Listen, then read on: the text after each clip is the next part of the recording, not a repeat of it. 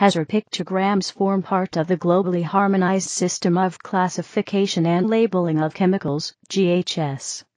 Two sets of pictograms are included within the GHS, one for the labeling of containers and for workplace hazard warnings, and a second for use during the transport of dangerous goods.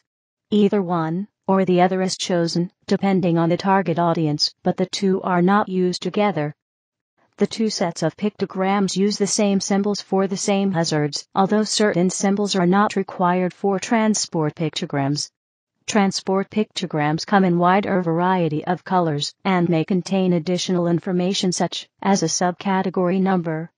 Hazard pictograms are one of the key elements for the labeling of containers under the GHS, along with an identification of the product, a signal with either danger or warning, where necessary, hazard statements indicating the nature and degree of the risks posed by the product, precautionary statements indicating how the product should be handled to minimize risks to the user as well as to other people and the general environment.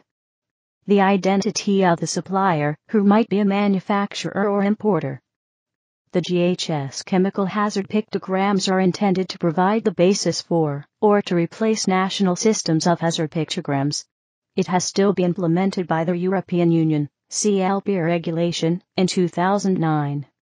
The GHS transport pictograms are the same as those recommended in the IN recommendations on the transport of dangerous goods, widely implemented in national regulations such as the U.S. Federal Hazardous Materials Transportation Law, 49 U.S.C. 5101 5128, and DOT regulations at 49 CFR 100-185.